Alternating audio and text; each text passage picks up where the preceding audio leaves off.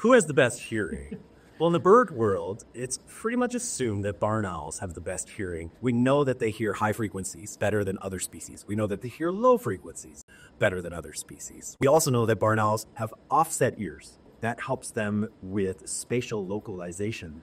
What we don't know, and what we haven't known for a really long time, is how their middle ear actually works to transfer sound waves that are in air into mechanical energy, which is in the middle ear, into pressure changes in hydro-driven ear. That's what the inner ear is, because it's filled with fluid. It's the same with human ears. Yes. But birds have a very different mechanism. So birds have a single ear bone, sort of the ancestral state. Mammals, like us, we have three.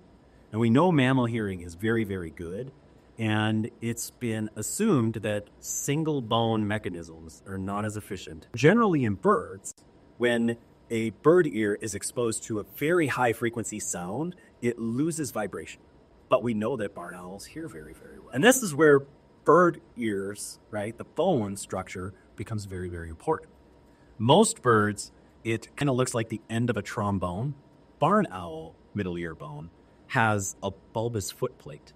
And so what we think is happening at high frequency sounds for the barn owl is it's shifting from a piston motion to a rocking motion and a back and forth motion. And because the end of their foot plate is bulbous, it is actually causing changes in pressure in that inner ear that can be detected by the hair cells that are in there. And so it's still transferring energy at high frequencies.